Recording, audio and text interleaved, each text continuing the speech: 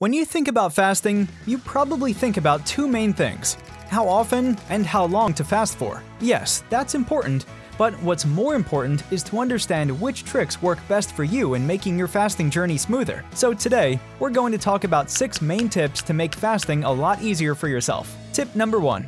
Find a fasting buddy. Everything becomes easier when you have a close person by your side, right? If you have somebody to do it with, you can share your struggles and ideas, share your success, and bounce ideas off of them. Most importantly, you have somebody that's going to keep you responsible, not only for yourself, but also for the other person. Because, hey, you're in this together. This will make it a lot easier for both of you to stick to the commitment. Let's say you both decide to fast from 6 p.m. and skip dinner. It may be difficult to go through your fasting window, so you can meet up with that friend during this period and kill your time before going to bed. The most important thing is getting that support and the feeling that you're not alone in this journey. Tip number 2. Make fasting a habit. This is super important. Most people have a habit of starting to eat the minute they get out of bed and stop eating before going to bed. Breakfast, lunch, dinner, and snacks in between. When you think about it, that's a lot. Shrinking your eating window may seem like a difficult task. But think about it. Each habit, after a while, becomes part of your lifestyle. Yes, you're used to eating from morning to late evening.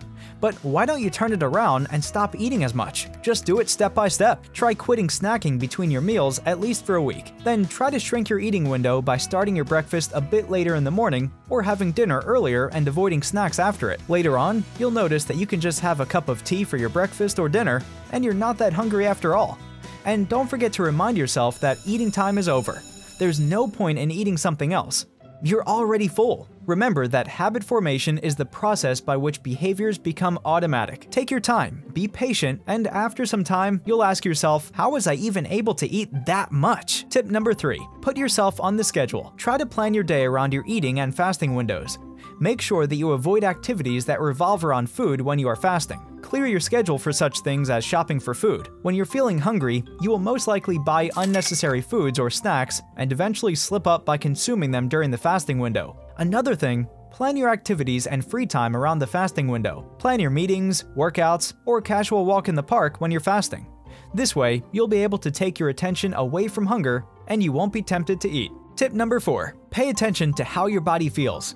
You may feel a little tired, hungry, and more sensitive during a fast. But as we mentioned previously, you should never feel bad. To keep yourself safe, especially if you're starting with the 18-6 fasting, consider keeping a healthy snack on hand if you feel weak or ill. Also, if you're feeling super hungry during your fasting time, reevaluate how much you're eating throughout the day. You may need more proteins or fat during your eating windows. However, you should understand that fasting isn't for everyone.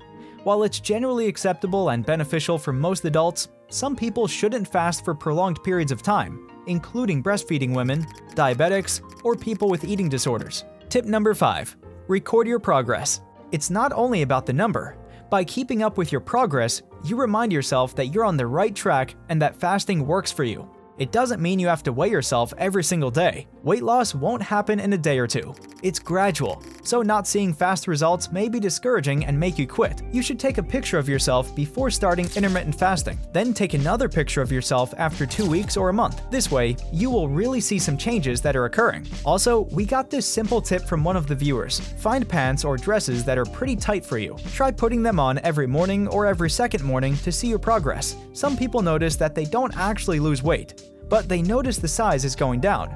So if you're one of those people, try this trick to record your progress instead of stepping on the scale every morning. Tip number 6. Drink green tea. You probably already know that drinking lots of fluids during your fasting window keeps you less hungry, since thirst can often be confused with hunger. But we specifically recommend drinking green tea, and here's why. Green tea contains 2 compounds that contribute to weight loss properties: caffeine and catechins. Caffeine is a well-known stimulant that increases fat burning and suppresses appetite, while catechins boost metabolism and reduce fat. Also, we strongly recommend drinking matcha green tea. Matcha is baby green tea leaves rich in flavonoids. It has a great amount of caffeine and antioxidants. When it comes to your tea, you can add a bit of capsaicin in it. One study from 2014 showed that people who ate red pepper with every meal felt increased satiety and had fewer cravings. The study results suggest that adding capsaicin to your diet can suppress your appetite. Start with a small dose, around 1/4 teaspoon, and see how your body reacts. However, you shouldn't overindulge in capsaicin since it may give you tummy tummy aches, especially if you have a sensitive stomach.